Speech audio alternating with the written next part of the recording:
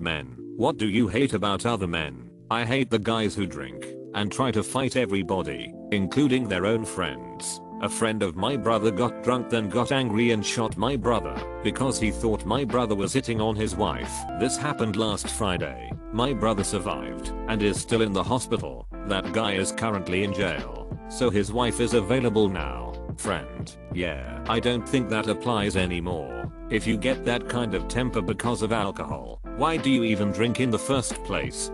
If everyone could stop pissing on the floor in front of the urinal, that would be fine great. This is why I check if my shoes are tied before I walk into the bathroom. Laces are too absorbent. We are trying to make a more efficient bathroom. If we all keep pissing from further back as the floor gets wetter, we'll eventually only have to open the door. Piss on the floor. Everybody walk the dinosaur. And it's in my head all night. They are not pissing on the floor directly. It's hours and hours of slipping dick back into pant strips accumulating into a puddle. I just figured this out recently. When my roommate walks around the house with his balls hanging out of his pajamas to establish dominance, get a Nerf gun. Now you have target practice, and if he still doesn't stop, step it up to airsoft. That's called hamster time. Hamtero time. F him and the A. It's not gay if it's for dominance. It's not gay if you scream no homo repeatedly while doing it. When guys comment on girls' Facebook pics with idiotic crap like wow sexy, hey beautiful, and other things that reek of desperate on, reminds me of /r/godhild/r/s gone wild says, what can I yell out the passenger side of my best friend's ride to get a girl to be interested in me, especially when the girl they comment those things on is a bot? What if the guys commenting are bots too, reaching out to their own kind? You don't know me, them? Come on guys. Flinching just means flinching. Stop lunging at me from 5 inches away. It doesn't actually mean anything, except that you're an a-hole. They are sizing you up, and having reflexes means that you will easily lose in a fight. Wait, I remember my older brother pretending to throw/pass a basketball at me from a very close distance only to laugh when I flinched. I then did it to him, except I actually let it go. I laughed when he didn't flinch. He always acted so dang tough. I never got why not using reflexes is seen as tough. They want you to stand firm, so when they do finally go for it, they get a clean sucker punch in. It's weird because you think it'd be considered smart to block a potential hit. Why give a free shot? It doesn't make sense logically, because a punch from any grown man would hurt, but a punch from a little kid wouldn't hurt. So what I think happens when one does not flinch is that it projects the illusion that you're so masculine/powerful/tough/whatever that an attack from some dude is the equivalent to being punched by a kid. I had a coworker that loved to be a macho dick. He did the "ha you flinched" one day. I seen a fist come out of nowhere and I hit him in the jaw. He starts whining and asked why. "Sorry, you swung at me. I hit you." He tells the boss and my boss makes him go home for the day. He probably doesn't play the flinch game anymore. He sounds like a refined toddler. I worked with a guy that liked to play the dick flick game. The first time, I told him very politely that I don't participate. He did it again. So I waited about half an hour and then punched him in the dick. He never did try to play with me anymore. We were bouncers, so it wasn't your normal work environment. Accidentally punch them. I have accidentally, no really, I honestly didn't mean to, punched a guy who lunged at me from really close trying to make me flinch. Well, he made my whole body flinch, and part of my body lurked up and smacked him in the face. I hate how some guys turn around and look me in the eye when I'm about to finish. Relevant username. Men who constantly bash their entire gender to try and impress women with how different they are. If you're trying to be not like other men to get laid, you are exactly like other men. Not being a total douche isn't some kind of valiant rebellion against your darker nature and society's expectations. It's just being a decent person, and most of us pull it off without constantly having to remind everyone how much worse we could act. I feel like this is the male counterpart to the "I'm not like other girls, I only have guy friends. All girls are catty" BS. Girl. I hate the guys that are so judgmental about how attractive women look, yet they themselves are ugly moth-offs. There are no hot chicks around here. Where are they all at? You shut the F up, you ain't a jalapeno yourself, Dicksmit. Got a buddy who always BS about being single, but he's just such a big prick. that he never stops to consider the negative aspects of his personality. Use buddy very lightly. Men that treat their girlfriends/wives like just because they can, and they know they are not gonna leave them. I'm not talking about straight domestic abuse, but just being a refined jerk. I mean, sometimes couples can fight and have a bad day, but I have seen guys straight humiliating and pushing their partners like they were petty subordinates instead of a lover and a friend. Domestic abuse isn't just physical, it can be verbal, emotional, physical, financial. It can take the form of public humiliation, unless it's part of a consensual kink thing, unwanted physical contact, sexual or otherwise. For instance, pushing, hitting, slapping, grabbing body parts, etc. From the linked website, domestic violence and emotional abuse are behaviors used by one person in a relationship to control the other. Partners may be married or not married, heterosexual, gay or lesbian, living together, separated or dating.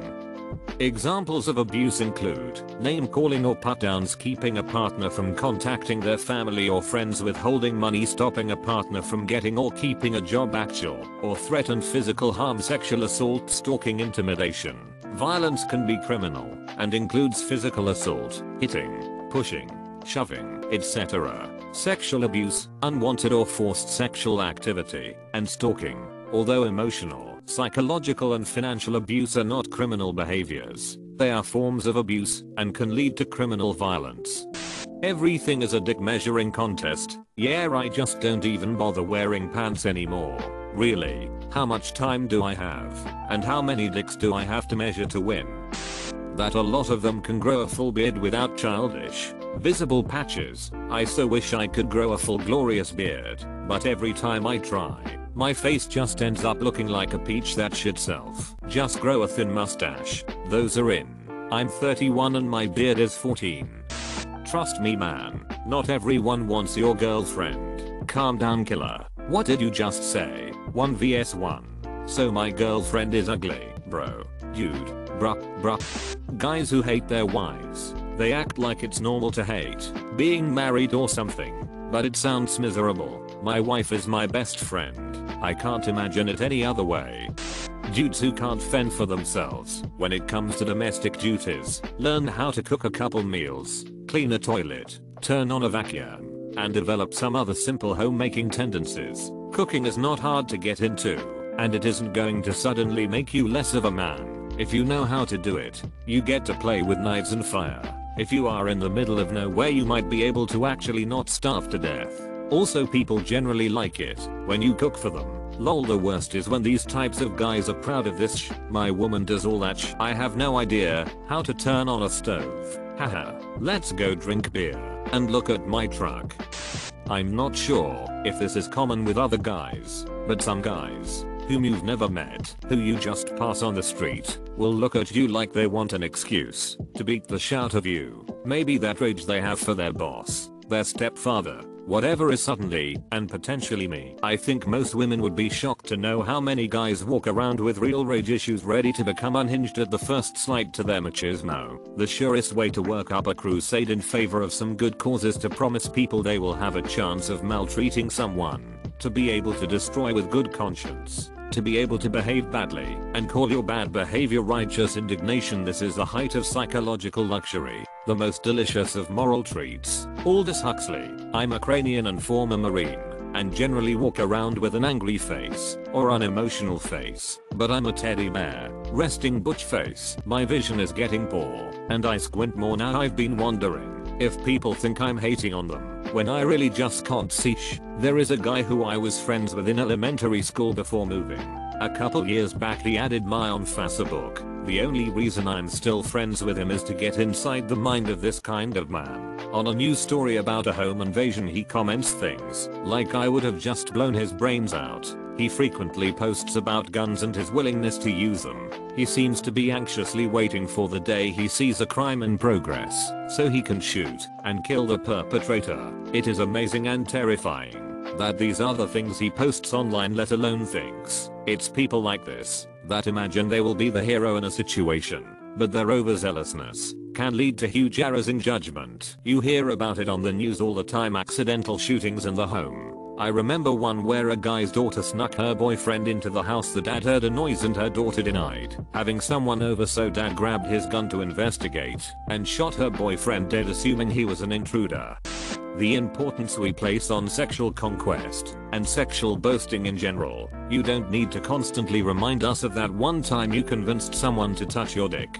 Quite honestly, this is the core of most of the issues that guys take with other guys in this topic. Alpha male bullsh, catcalling, unsolicited dick pics, being a real man, while women are encouraged to not be slutty, while simultaneously being told to look sexy. Men are constantly encouraged to have sex as much as possible to assert their own worth, and masculinity doesn't matter. Had sex. The whole thing is just unhealthy. I hate how other straight men automatically assume a gay person is hitting on them whenever the gay speaks to them. Like, no, you're not that attractive, Mark. Gays don't think, oh, I want to F the shit out of that guy every time they see another male. To be fair, that's how a lot of straight guys look at women.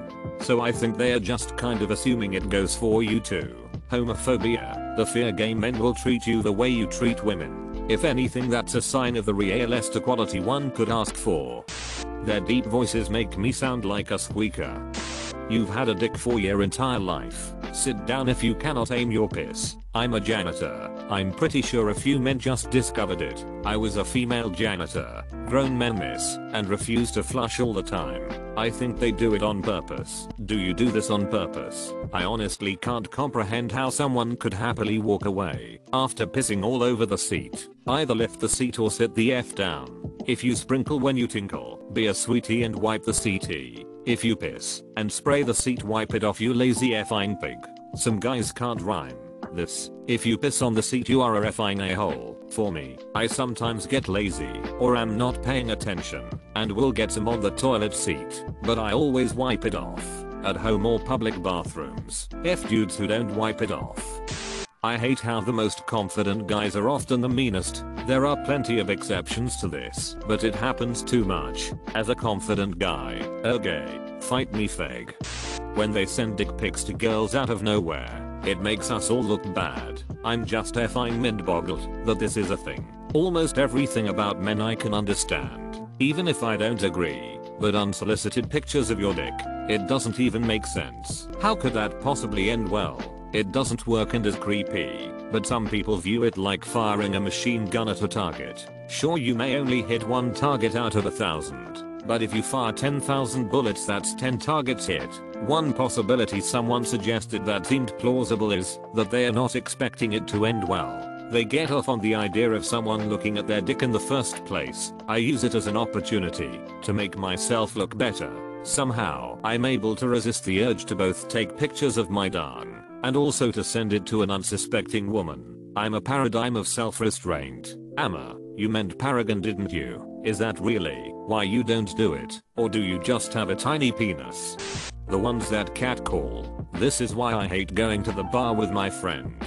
Just this weekend at 1 PM at a local packed bar, he decided to practically yell "look at the A" on her, then just stared at her. I asked him to shut the F up, but he stated out loud it makes all the other girls jealous. Needless to say, we didn't talk to any girls the whole time we were there. I can't stand the guys that think every single woman on the planet wants them. I can't stand the guys that only ever talk about getting laid. And you're a B if you don't join in. I can't stand the guys that need to fight another guy for every little incredibly minor issue.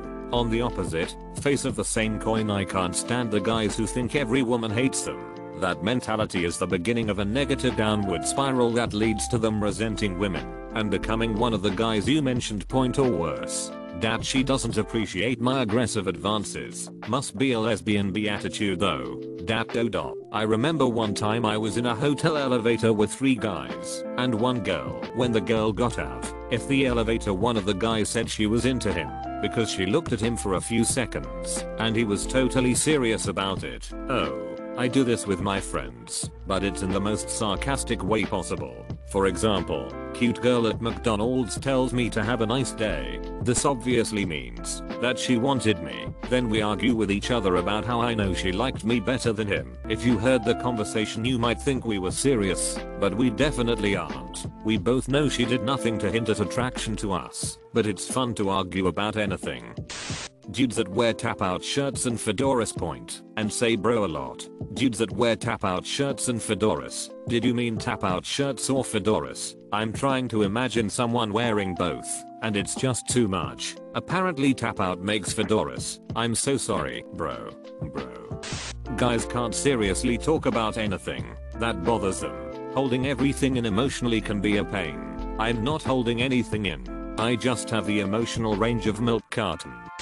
Most of what I hate about men is what I also hate about a lot of women. That alpha competitive shit everyone keeps harping is not completely gender neutral. This is exactly why I hate working as a male nurse. It's mean girls all day, every day. This man's appendix is about to burst. Quick, fetch a scalpel.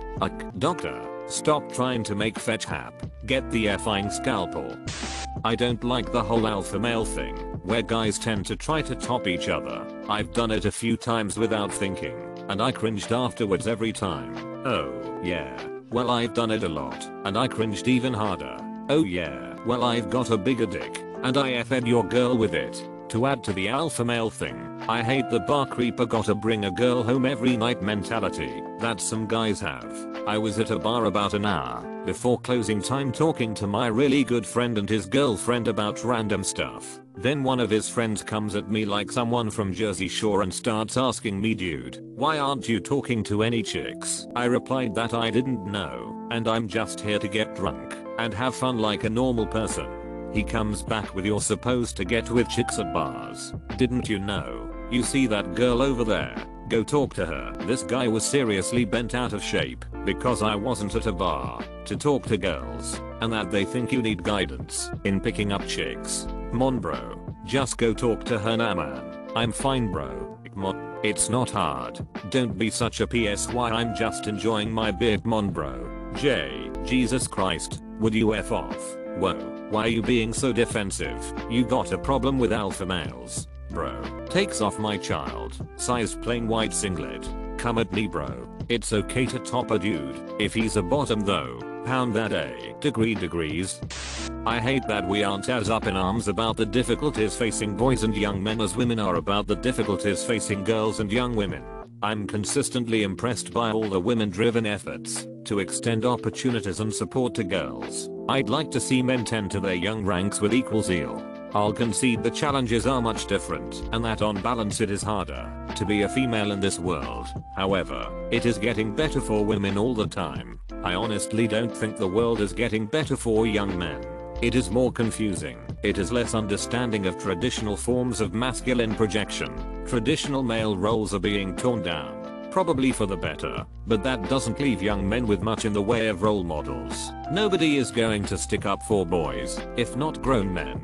Boys need support. They need guidance. They need to be challenged, or else they grow up into selfish, lazy pigs. So, grown men, let's step up our game. Let's get more involved. You don't need to have a son to help raise a man. This was well said and opened my eyes a bit, since it's not a sentiment I see very often, which I suppose reinforces your point. Not to mention the dangerous likelihood for a message like yours to be wrongfully construed as some sort of retaliatory men's rights statement. It's not. It's just acknowledgement that developing males need guidance and role models too. And these days those role models seem well hidden between the attractive male heartthrobs, male sports icons, politicians and the like. I'm a woman and I totally agree with this. My husband and I are thinking about having a kid, and it occurred to me that if we have a girl, I'm pretty confident about how to tell her about how to keep from getting screwed over due to her gender. But if we have a boy, I've got no clue.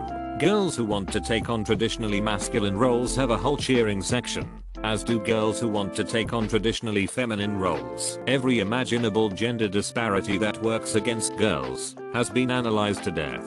And if I couldn't tell my daughter how to work around it, Reddit probably could. But most people are just kind of uncomfortable about guys who want to do more traditionally feminine things. It's stupid. How do you navigate that minefield? Granted, we're well off, educated white Americans surrounded by similar people. The calculus would be different if we lived in rural India or something, or were part of a different demographic. There are places in the world where it really blows to be a woman. but in my little microcosm of the world, I actually think it might be harder and more complicated to be a boy born in 2015. Honestly, when I look at the suicide rates, I feel like the world just throws men at the wall and keep what sticks. Guys who treat women like some alien species incapable of being understood or dealt with rationally. Guys, they are just people, and more like you than they are different. Just talk to them. Take a chance if you are interested, or treat them like you would any other random moth or fur if you ain't.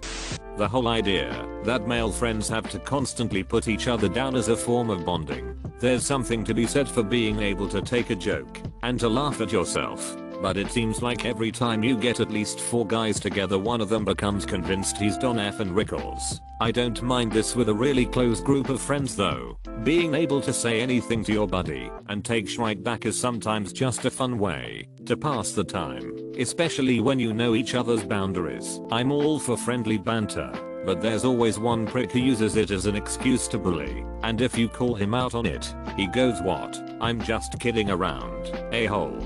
Slut shaming. I do not get it.